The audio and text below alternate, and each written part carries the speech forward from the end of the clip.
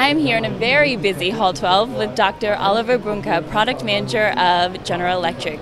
We're here today to talk about the new InlineCT prototype. Can you talk about this product a little bit and how revolutionary is it? So this is a new approach for three-dimensional testing of parts, because these days the construction and simulation, as we can see here, is of course all done in three-dimensional. The complexity of the part is increasing, and that's why new inspection technology is necessary, and we want to do that in three-dimension. Is it the first in its industry? It is the first time that we introduce a X-ray CT machine which is capable to scan a part within the production cycle time. That means within a time of approximately 1 minute. How does this change the safety standards for the automotive industry?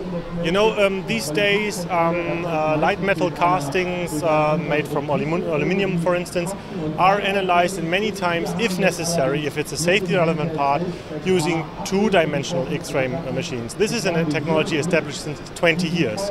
The problem nowadays is the complexity of the parts is increasing. The parts become lighter because you want to reduce your fuel consumption, and that means your part wall thickness is reducing, and reduced part size, the reduced part dimension need for a higher confidence in the defect detection, and this can only be done going from 2D to three-dimensional inspection, and that's why we now want to introduce high-speed computer tomography for the industry.